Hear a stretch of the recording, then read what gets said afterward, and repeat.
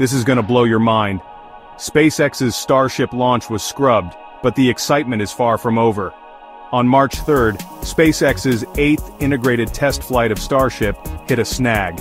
A technical issue with the Super Heavy booster stopped the countdown at T40 seconds, and if that wasn't enough, an upper stage problem sealed the deal, leading to a full scrub. But hold on to your space helmets. The launch is now set for March 5th, 6:30 p.m. EST from Starbase, Texas. The mission? Test the Super Heavy booster's epic new chopstick catch attempt and deploy mock Starlink satellites. This behemoth, standing at about 400 feet with 33 Raptor engines on the booster and 6 on the Starship upper stage, aims for full reusability. After the last mishap in January, SpaceX has made crucial upgrades. They're ready to learn and soar higher. So, tech geeks, mark your calendars. Tune in to SpaceX's social media or space.com for live coverage. Let's see if Starship can finally take flight and reach for the stars.